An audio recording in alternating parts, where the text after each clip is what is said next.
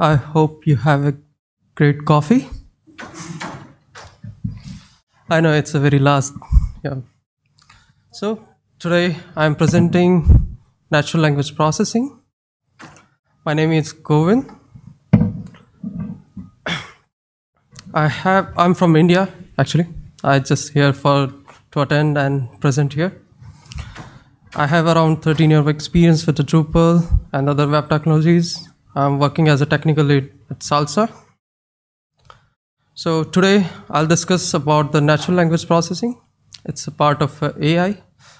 I don't know if you remember or attend the last day's session. The man just provide the AI-powered Drupal. So thanks to him to provide the good context about the AI, how you can utilize the AI with the Drupal. I'll more talk about the natural language processing behind the scene, you can say, what exactly the things. So what's inside? I'll discuss about the introduction with the capabilities of the natural language processing. We'll talk more about how NLP actually works and how we can utilize in a Drupal. We will also discuss about the Drupal modules that we already have, and what else we can implement. So, first thing, introduction. What is NLP? So it says natural. What exactly the meaning of natural? Anyone? Yes, sure. Yeah, definitely. So if I say, hi man, you can understand. Definitely. If I'm saying, hello brother, you can understand. If I'm saying, हाँ भाई कैसा है? Can you understand? Yes, so few people can understand. Yeah. Yeah. So this is all about the natural. So if people can understand the language naturally. So by the definition, it's refer to the branch of computer science, and more specifically, the branch of artificial intelligence. It's concerned with giving computers the ability to understand text or spoken words in much the same way a human being can. So it's always talk about the interaction between a human and a computer, you can say. So how a computer can easily understand a human language. So how exactly this all started? So actually NLP started a very early stage before the AI, you can say. Yeah, so it's a part of AI actually, but yeah, it started when people want to understand each other languages. So in 1950, Alan Turing, he published an article about the computing machinery and intelligence. In that article, he mentioned about, can a computer think? What do you think? Can a computer think? So after that, he just defined a Turing test to just provide a criteria of intelligence. Like if you talk about a computer, how smart he is. So as a criteria of intelligence, Turing test is a one thing that you can look into that. So after that, it's a small progress in NLP or AI field until 1980s. So in 1980s, IBM developed few of the statistical model for the natural language processing. Then after in 2000, there's a good progress because Yoshio Bengio and his team proposed a neural language model using a feed-forward neural network. So that is where NLP combined with the deep learning, machine learning, you can say. In 2011, everyone aware about the Siri. So, hey Siri, how are you? They introduced a speech modulation module, so they can understand what exactly humans are speaking in any language. It doesn't matter which language you are speaking, but yeah, it matters how exactly they implement it, in which language they are supporting. So this is how Siri is using the NLP. It's a more thing about the Google, Alexa, everyone is using the NLP. So they can understand the language in a human manner, they can action whatever as a human do the answer. So the NLP consists two components actually. One is the NLU, natural language understanding. The another part is natural language generation. So if we are trying to interact to a computer or a person, what you need, they can understand you and they can respond back to you. So the same thing, what is NLU is, it deals with the understanding a given text, interpret it, and just provide the meaning. And it just structurizes the data, whatever we are trying to give. So let's suppose a computer can only understand the structured data, not unstructured data. So first step is to understand the language. You need to structurize it. So NLU is to manage the unstructured data in a structured data, to convert that. Now the other part, if we are talking about how computer will respond it back in a natural language, that is natural language generation. Or why exactly I'm talking about NLP? This is whole thing. You can see the statistics. This is actually really good. And those are from a very good Statista. There's a good provider for the statistics. You can also look into online. This is the market value of the NLP. Look into it, implement it, and earn money. It's all about money. This is the revenue stream that you can see with the NLP. I'm not going into this, but yeah. So these are the basic use cases you can think of NLP. There are a couple of things like we already discussed in yesterday's presentation, but still I would like to mention these few. Language translation, that everybody want to understand one another. Do you know how many languages are kind of spoken by a person or in a world? That's just in India. Yeah, you're perfectly right. It's more than 7,000 actually. So I don't think so. I can understand. I can only understand Hindi and English. So I don't aware about any other language. Yeah, Marwari. This is spoken language, you can say. Yeah, that's a dialect of it. So with the language translation, if you want to translate something, the NLP is the best practice that you should follow, application should follow, so they can translate in a good manner. Actually, the thing is that if you are talking like a person, you can use slangs, you can do the sarcasm, so computer can't understand those things. So this is where NLP comes. Search engine results, if you just Google and if you just want to, let's say, I want to book a flight, it will show you not the result, it will show you that you can easily book the flight from Google directly. So this is where NLP came. He can understand your context, he can provide you more good result thing. There are other few use cases. So you already aware about the Siri, Alexa and all. That's a virtual assistant. Chatbots, you can, if chatbots are mainly utilized in a customer industry, so you can definitely automate those for the better automation, customer service. Email filter, spam detection, sentimental analysis, social media monitoring, text analytics, predictive text, I think. Okay, so now how NLP actually working behind the scene. So it's a very simple process. They just took the input, provide you the output. This is something that you can easily understand. So in the image, you can see NLP can be look into text, video, audio. So someone asked in the previous presentation that can we extract something from the video or something like that. So you can do with the NLP. You can definitely process the video transcript and get the summary or tags or whatever entities you want. So this is the first thing. In the NLP, there are subtasks. NLP perform, there are phases in NLP. We will discuss in a later phase. But yeah, there's a subtask. Every phase these are the subtasks available in NLP. So first thing is segmentation. It's a very simple thing. In the first step, it just take the whole text, divide into simple sentences, so we can perform the further step. The next step is the tokenization. It's as simple as that. Everything, a word is a token. Like you can see, this is a sample. So I'm tokenizing this is a sample.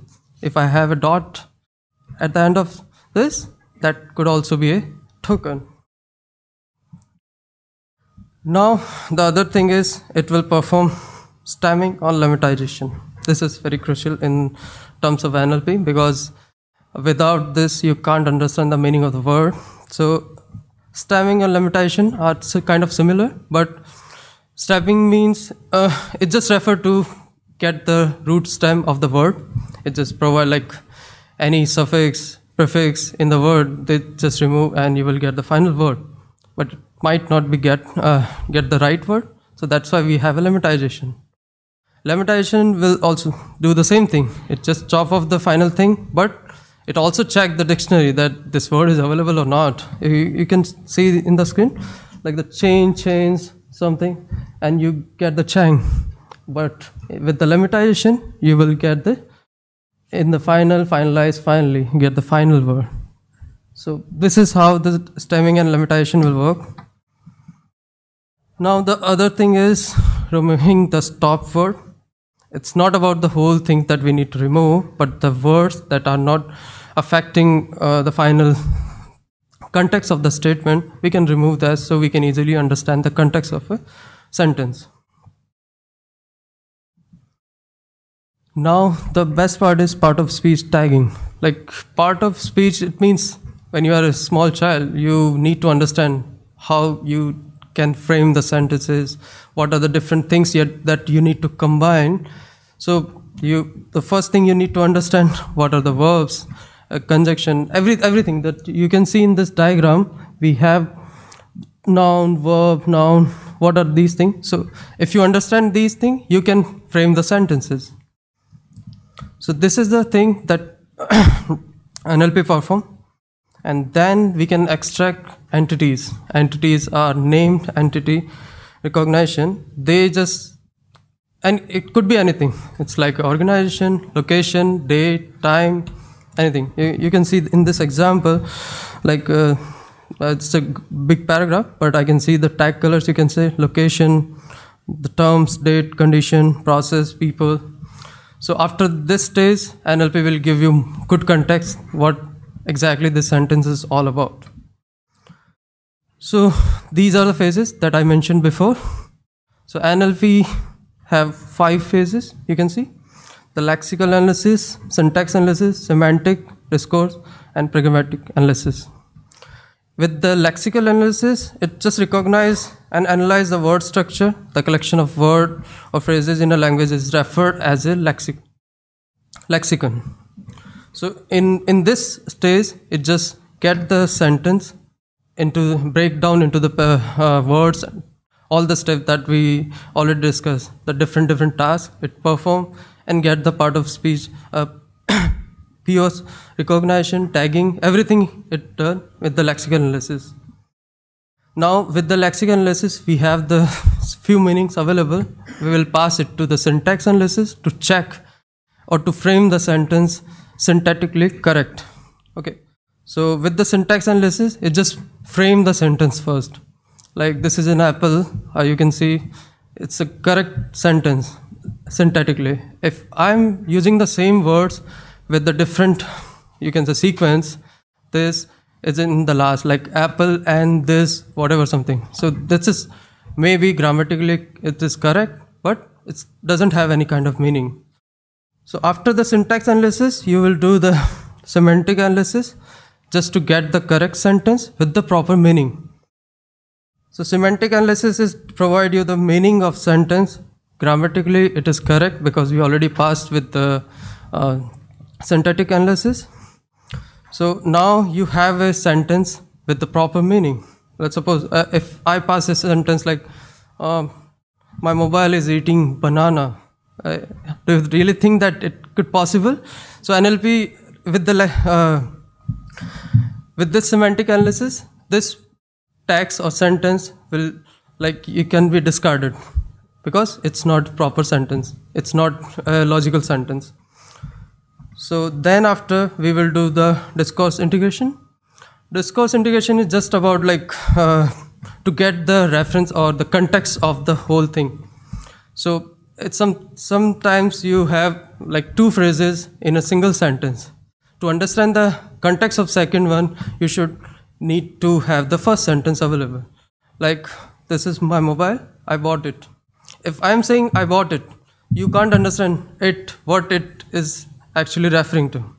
So this part of discourse analysis in NLP provide the context using the different sentences, what are the different meaning of a particular, let's take another example, like I'm reading a book and also I'm saying the book is very good. So book, there are two things.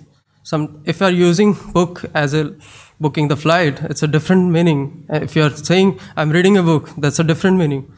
So NLP also need to understand those ambiguity. Final thing is about the pragmatic analysis.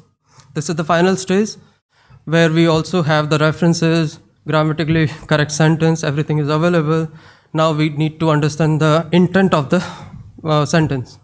If I'm saying like, oh man, just close the door. What is the intent behind? It's an order, request, whatever. It could be anything. So you need to understand. As a human, you can understand what my tone is, what my thing is, how exactly I'm saying. You can easily understand. But a computer can't understand. You just have the close the door. Okay, close the door. Share your screen. You don't have any context. I am saying that share the screen of my computer screen or any other screen, whatever. So there are very good products available. I'm just providing you the context so you can utilize them. There are freely available, few of them. But yeah, IBM Watson is a very good product to get play around with the NLP. So you can write your own algorithm, write your own machine learning or deep learning algorithm to get the correct output and all. So Google NLP is available. Amazon also provides some services, Azure, and NLTK. OpenAI that we discussed a lot in yesterday's. So OpenAI is also a very good tool right now.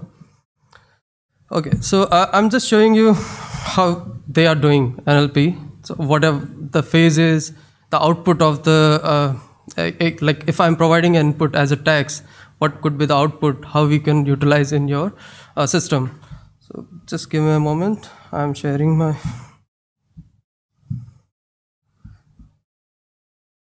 So this is the Watson demo. You can see. 1 second. I need to.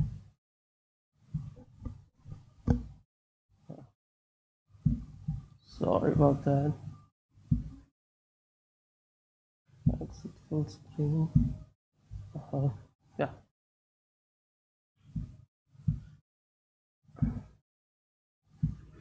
So like I can provide a URL or something text, anything I can do that. So I'm just providing a URL.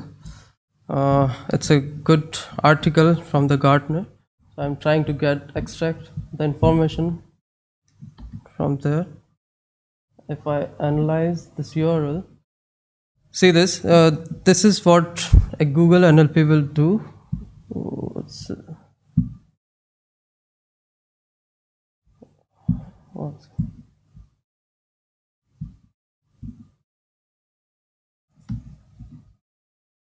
Okay.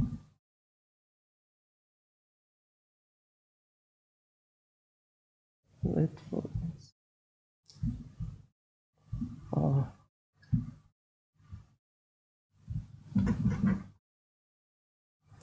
So with the NLP, whatever I mentioned you, the task, different entities, different categorization. So this is the IBM Watson demo. In the API, you can see this is linguistic. So it also apply, the first thing is syntactic analysis. It do the tokenization. It get the word lemma, part of speech tagging. So every NLP should perform these basic tasks. And then you can extract the major information about the keywords, that what are the different keyword and relevance score.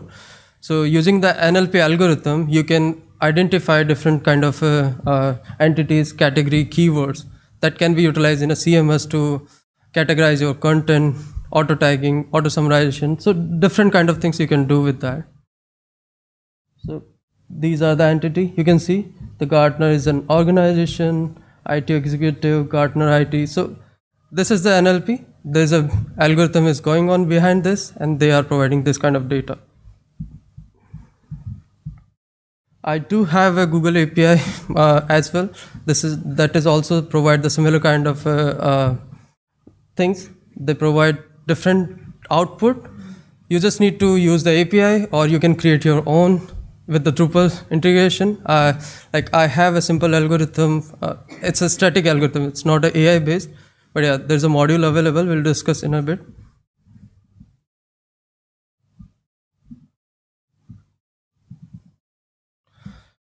So what we can do with the Drupal? So lots of things we can do. But a simple thing, it's just as simple as that, content classification. So every content editor want to classify the content because we need to show not only the content, related content, so you need to categorize the content so you can manage easily. Using the NLP, it's a best practice and they are quite good. If you have the right algorithm, you will definitely get the right keywords available to tag, and you can utilize the content classification using the NLP. The other is a sentimental analysis. It's a very good actually. If you are a business person and you want to get the sentiment of the user, you can analyze the feedback, analyze the blog, analyze anything you can analyze as a text, and you can get the good reviews. Sentimental, it's a positive, negative, neutral. You can also get the emotion, like what's exactly they are trying to say, not about the sentiment. It's just like they're sad or like it's a joy, whatever. So these kind of things also can be predicted by the NLP algorithm. This is a automatic text summarization. So in text summarization, what exactly they are doing, they use the algorithm to get the matrix. Then after using that matrix, they will figure out the word tokens, and after that they provide the summarization. I'll just provide you a quick demo how they are converting it. Image tagging, it's a very good thing because most of the times you use the image from a Google or any other place. But if you really want to extract the actual meaning or actual thing from the image, you can use the NLP behind that. You can tag that, you can classify, or like for the captioning, for the alternate tags, you can use the NLP algorithm. There are lots. Again, like for the SEO metadata, it's a really good thing to generate the automatic tags, automatic description for a page. So you don't need to worry about the SEO anymore. Just implement the NLP and it's good to go. So there are other use cases as well with the Drupal you can do. Let me show you the quick thing with the it's not an AI algorithm, it's a manual algorithm that text rank is an algorithm to predict the text ranking. So if you provide input text, it will generate a matrix, and according to that matrix, it will provide you summarization and all.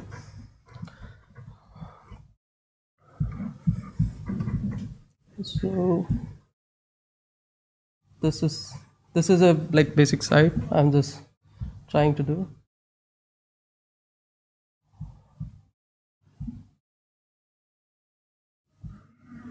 It's an article.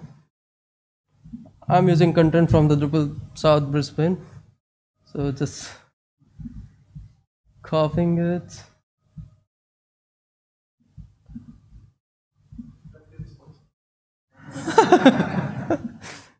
Okay. I'm putting it here and adding title, DrupalSouth, and there's a tag and summary. I'm just leaving them right now and we'll see what will happen. So if I go to my home page, this is DrupalSouth. There's some automatic summaries available. There's a tags also available. If I go on the page itself, you can see, but this is not an AI algorithm, I must say, because it's a text rank. So you can do that. You can create your own algorithm. So you just need to understand NLP to do those things. So you can say there's a tags, There's a summary. So this is all about the Drupal integration and all. There are a lot of things, but due to limited time, I cannot provide more stuff here. There are a couple of modules available. You can utilize them, play around it. I found very good output for the Google NLP. Though few modules are not stable, but I did some research, tried that out, and it's really good. Google NLP is very good. It's a freeware available right now. You can try it out with your integration. Augmenter, I must mention, that's a very good module they started. So it's also good. Okay guys, don't forget to attend this code sprint tomorrow. Okay, any questions and all? Know that I'm not a subject matter expert, but I can definitely try to give more context. Thanks a lot. The demonstration you had there was bringing back structured content, the Wikipedia example where you had tags and the type. How do you see that kind of content being integrated into Drupal, where you have that more structured data? So it's not just tags, but you're looking at the entities where you have types and things like that. Do you have ideas on how that might help? That's why I mentioned it's AI powered. It should be AI powered, so you can have more context around the text. This is why machine learning and deep learning is it's there with the NLP. But NLP is about how you understand the human behavior, human language. It's not about how computer are responding. First thing, they need to understand the language. Then after, they can provide you good content. That's why we have the machine learning behind, so we can feed more data, more things, so they can learn. And after that, they process on those tags and provide you good content. That's why I mentioned Google NLP, IBM Watson, because they have done years of work out there, and they are doing it. Maybe if you have that kind of capability, just create your own algorithm, figure out from the internet. There's a free things available to get the more context of data.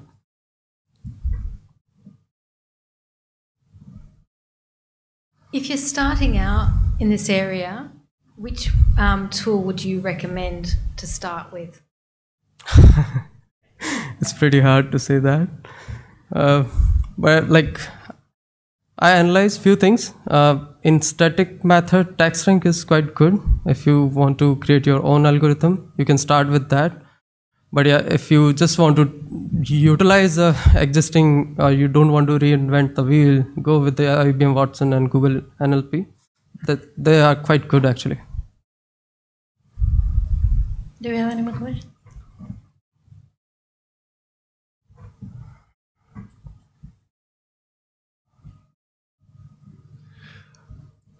The tools that you were showing seem to be pretty much making API calls, external calls. Are there any that will run as part of the Drupal, like a Drupal module, Drupal code base? Yeah, what I showed, it's a part of Drupal module. It's not an external API. So they're doing the sorry, a bit close. They're actually doing the analysis on the server where you're running Drupal. Is what you're saying? Yeah, it's a PHP script. That's why I mentioned TaxRank is an algorithm. Right. I also mentioned this reference about the TaxRank. You can see this one, TaxRank. Right. Yeah. There's a GitHub repo. You can definitely look into that. Cool. Yeah. Thank you. Any more questions? All right. Thanks guys.